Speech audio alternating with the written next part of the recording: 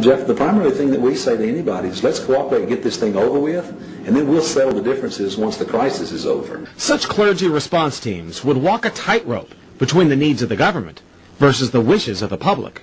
In a lot of cases, these clergy would already be known in the neighborhoods in which they're helping to defuse that situation. For the clergy, one of the biggest tools that they will have in helping calm the public down or obey the law is the Bible itself, specifically Romans 13.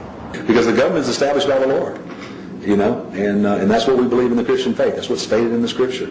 Civil rights advocates believe the amount of public cooperation may depend largely on how long they expect a suspension of their rights might last.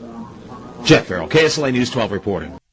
Officials with the Department of Homeland Security report that the anti-terrorism efforts are making great headway. Many of the children who have been removed from these dangerous cults are undergoing round-the-clock therapy and have been successfully deprogrammed from the litany of hate they were once taught to believe. Victims are starting to embrace religious and social acceptance and are being reintegrated back into society. Many are finding relief by helping authorities locate and capture those who had once been their oppressors. One factor that has led to such a high success rate is the cooperation of the global religious community. Brothers and sisters, in these days, our God wants us to know that there are many paths to heaven. We serve a big God, and He goes by many names. God doesn't care if you're a Catholic, you're a Protestant, gay, or straight. He doesn't care if you're a Christian, you're a Muslim. We are the children of God and called to freedom of worship. It is time for us to embrace the spirit of the new age of tolerance and religion and unity. Oh, Jim, I've just been having the best times of refreshing in the Lord's presence. I really feel like He's telling me He can get us through whatever is coming. Yeah, you know, I've been able to witness to more people than I ever had before. It's like people who aren't born again know things aren't good in the world. Yeah, just the other day, I got to witness to a kid that I used to play soccer with. I wanted to go witness to other kids too, but I don't know, I just really felt the Holy Spirit telling me no. You know, I've had the same thing happen. I can feel the Holy Spirit directing me now more than ever before. Please be careful, boys. You know, I really miss Pastor Dave. I can't believe he was executed for the faith. I know, honey, I miss him too. But you know, we're going to see him again soon. The rapture feels like it's any minute. Every day it seems closer. Yeah, I know it's like things are like really scary and stuff, but it's also so exciting too. Exactly. Man, I can't believe I almost lost everything for some stupid party. Thank God there is mercy to bring you to repentance.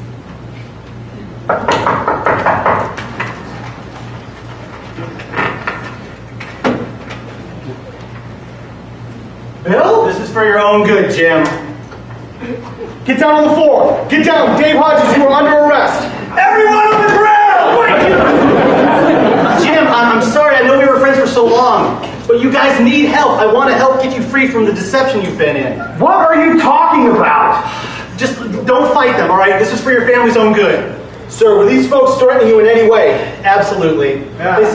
They said if I didn't follow their beliefs and go to their church and tell others that they were going to hell, then I would be going to hell. That isn't true. You should be ashamed of yourself. You don't know God.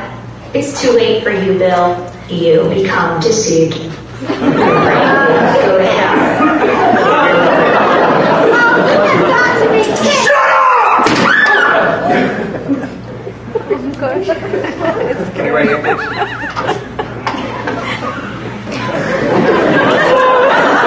Mr. and Mrs. Rivers, you are under arrest for committing hate crimes of intolerance and religious terrorism.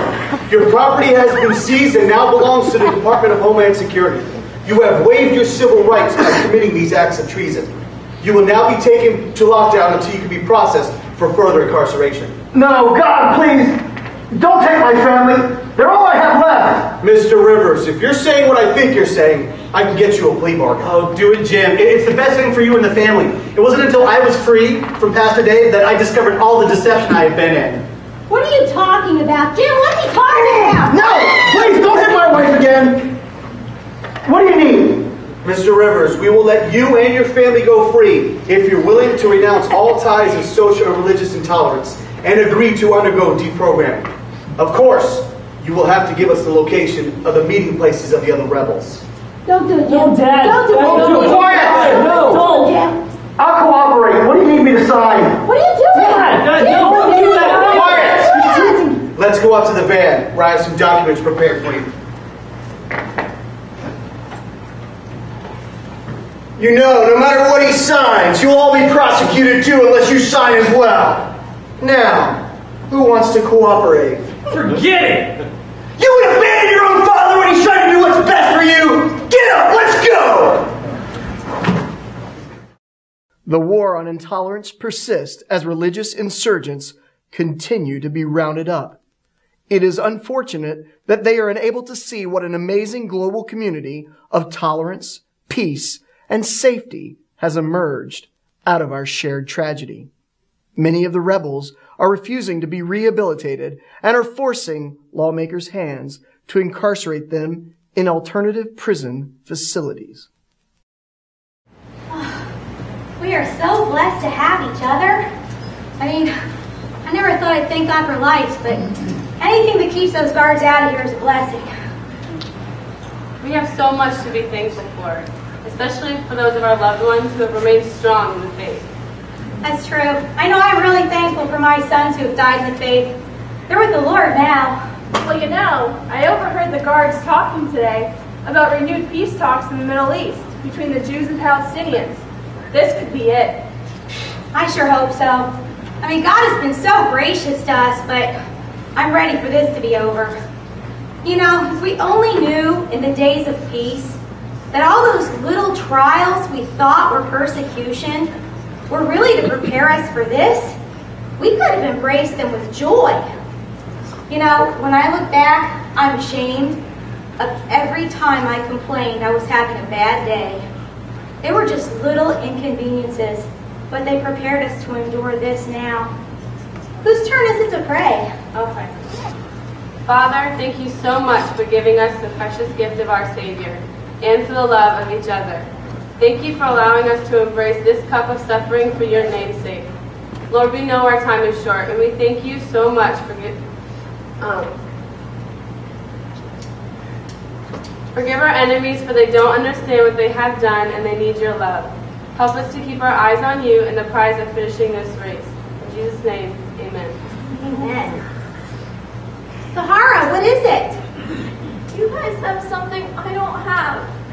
You have so much peace. Even after all your enemies have done to you, still you praise your God. My God is not like that. My God does not even answer me. Well, Sahara, you can have it. You can have the same peace, the same love, the same relationship that we have. Do you want it? Yes. Well, come on over here. All you have to do is pray for it.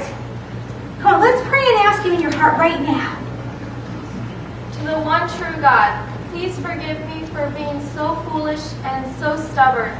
I want to know you like these women do, through your son Jesus, that Melissa keeps talking about. You keep giving me so many chances, and I keep pushing you away. I won't push you away anymore. Forgive my sins and love me too. Amen. Oh, in Jesus' name, amen. Praise God, amen.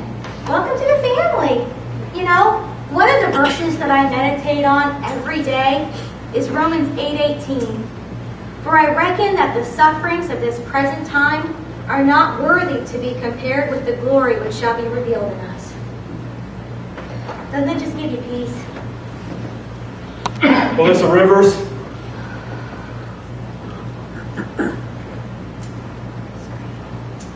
This is your last chance, Mel. I've given everything up for you. Are you really going to go through with this? I don't have a choice, Jim. How could you turn your back on the Lord like that? We were at the last hour.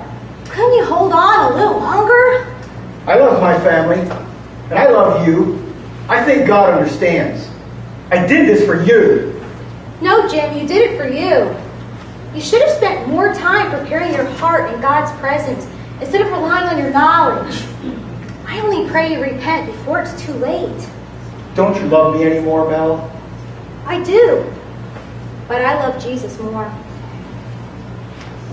That's it. Let's go. His grace is sufficient.